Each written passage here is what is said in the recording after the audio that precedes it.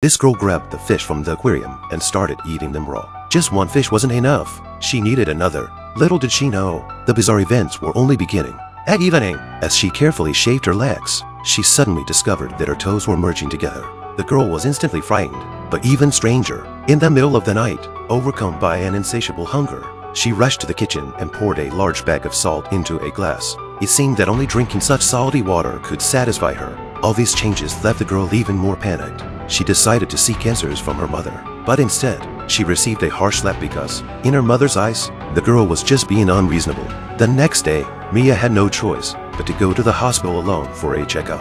However, the doctor said, "You're not sick."